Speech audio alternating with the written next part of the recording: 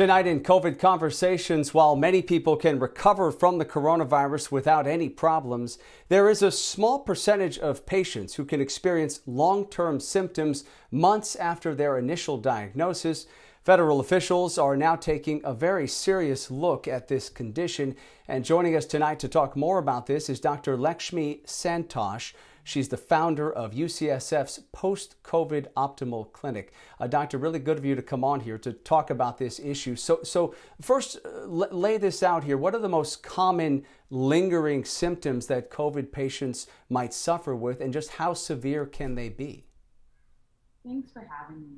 So the most common conditions that we see, which is supported by a lot of research studies really from around the world, are three big things: persistent shortness of breath, fatigue, feeling really tired, and chest pain. Some people can even have other symptoms that persist. In our clinic, we do a comprehensive evaluation looking at lung symptoms, physical function issues, neurological or brain function issues, and mental health issues. And so people can really have issues in any of those organ systems. So what is done to treat these patients who continue to suffer with the symptoms of COVID-19, and how long are their recoveries going to take, or are they ever going to fully recover? It's a really good question. As you mentioned, the NIH last week had a workshop, a 2-day workshop, bringing in clinicians from around the world to investigate this more. For a lot of people, the symptoms may start off and actually get better over time, over the first couple of weeks to a couple of months. For some people, we are seeing this prolonged protracted course, and it's often quite hard to predict. So I've seen people in my work in the intensive care unit who are on death's door, on a ventilator with severely high settings, and they actually turn out remarkably unscathed. And I've seen other people who were never hospitalized even, who still have persistent issues afterwards. So it's so hard to predict, and that's part of what the research is looking at.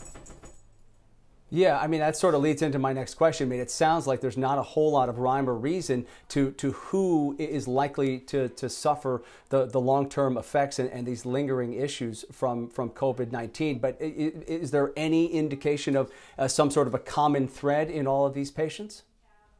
It's a really good question. So a lot of what we're doing is applying knowledge from other disease processes or other severe illnesses like sepsis. What happens when people who are in the ICU ill with something else, and we look at how they recover from, say, a severe pneumonia. So we're applying a lot of that old knowledge to what we know now.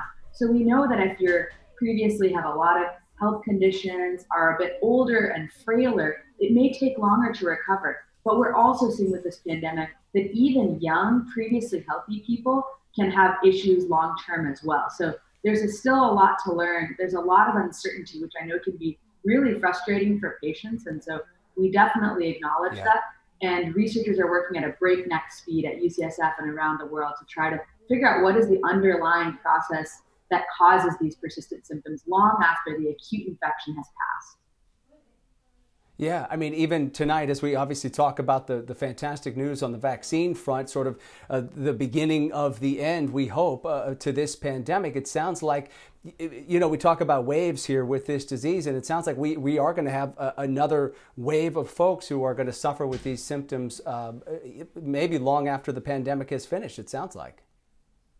That's exactly right, that we have to prepare. I think we've done a good job of preparing our hospitals, our intensive care units, our emergency rooms for this acute surges.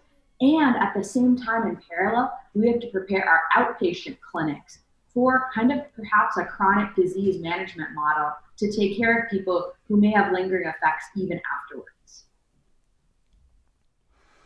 Really appreciate you coming on tonight and appreciate your insight on the subject here. Such an important one for so many people. Dr. Lekshmi Santhosh, founder of UCSF's Post-COVID Optimal Clinic. Really appreciate you taking the time.